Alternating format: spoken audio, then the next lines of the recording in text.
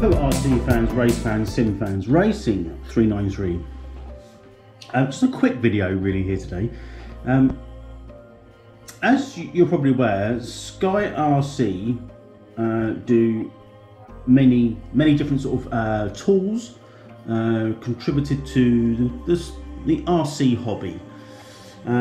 It can be taken very seriously or just a garden basher. So I'm sort of from mid of the road to taking things seriously. I'm not one for destroying my models that I use.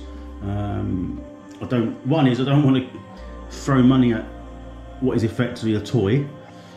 Secondly, I respect what I've had. I've always been like that, so I respect my stuff and I look after my gear. I've still got loads of RC bits and pieces back in the day when I first got into it, back in my Sand Scorcher days. So, but things have moved on, and we've got a couple of items here. There's one that's not here because it's actually still attached to a car, but the Sky RC does the GPS module, which you'll see a lot of that online. If I can find a picture that's suitable, I'll stick it up on the video now. This just does the GPS, so the speed runs. It can also do altitude and drag, you know, from a fixed point to another fixed point to give you like a time lapse, a time between, like, you know, drag racing from one point to the other. Where you got one that says lap, and that just basically does like the high speed runs that you see online, etc. So that's what the GPS module does. Again, it's done by Sky RC. In front of you here, there's another. This is a fairly older version of it. However, we've got a Sky RC corner weight system. This is the wired version. They've now since done a wireless version. Probably, we'll be honest with you, I'd have rather had that one, but I bought this one and then the other one came out, so maybe one day. Again, if you're serious into your RC racing, then your corner weights can be set on your car if you know what you're doing. It's fairly complex. I used to do a lot of corner weight adjustments and setup when I did my stock car oval track racing days. Yeah, it does take a bit of getting used to, and from a real racing perspective on the ovals, it is a major tool of getting your car to handle around an oval quickly. When it comes to something that's scaled right down to 1/8, 1/10, whichever, yes, it's going to make a difference. Of where you basically on the smaller scale cars, it's where you put the weight, and you can buy little stick-on weights, if you like, gram weight or whatever it was, 3 or 4 gram, 5 gram, whichever you want, whatever you're using, and you can place that on the car in certain areas to sort of put the weight where you need it. Or you can adjust spring platforms, springs, shock angles, caster and camber. That's all going to change where your weight is on the car. Now, what I'm going to talk to you about today and show you is a new product from Sky RC, and this is a digital camber gauge. Now, I've got a manual one which I use or have used in the past, just to make sure the cars are sitting true and straight.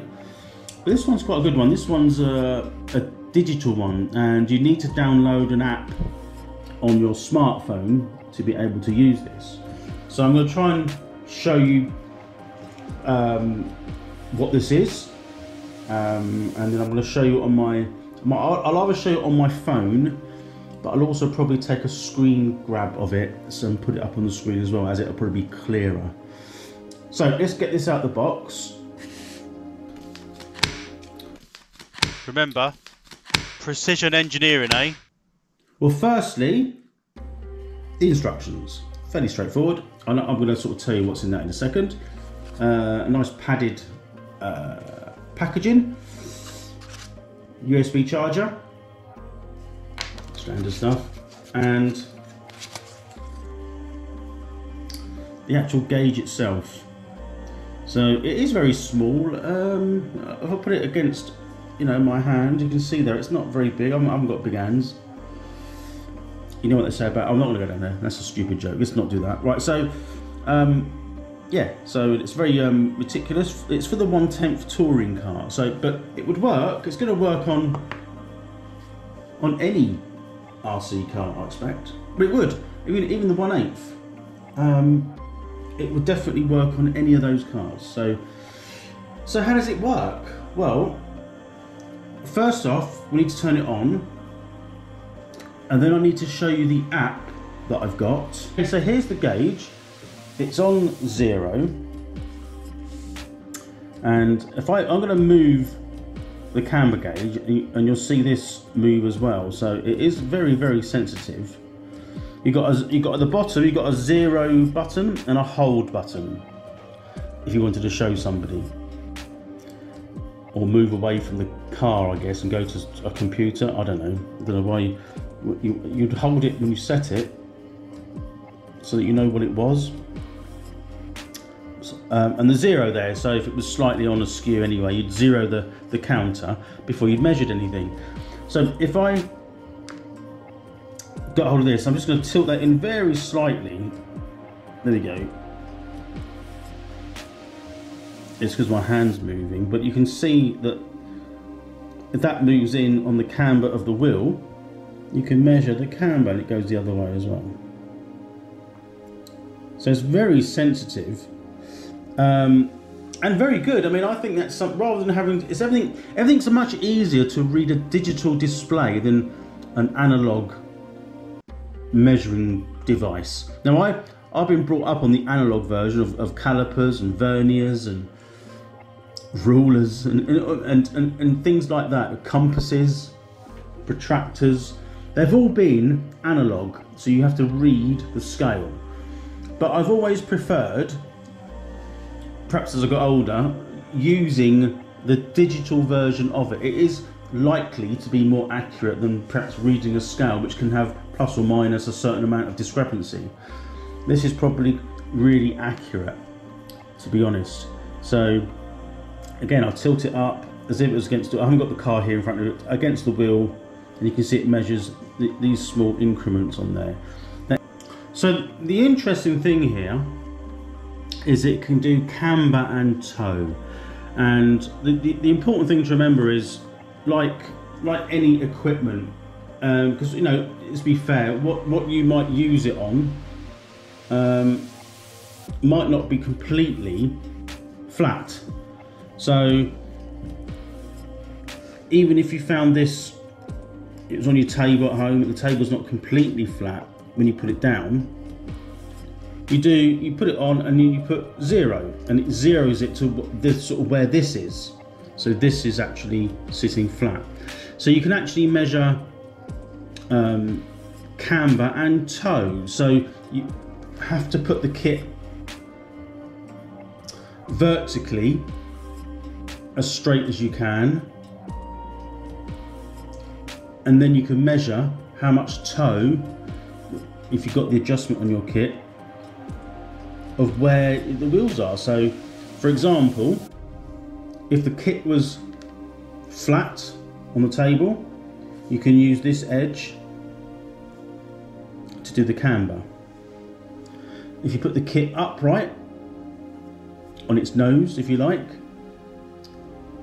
you can then put this up against the wheel and it will measure toe in and toe out. That's what it says in the instructions. It says here, hold the kit vertically on the setup station. So does that mean that there is an extra part that you need for that? I don't know. A setup station, or just holding it there? I don't know.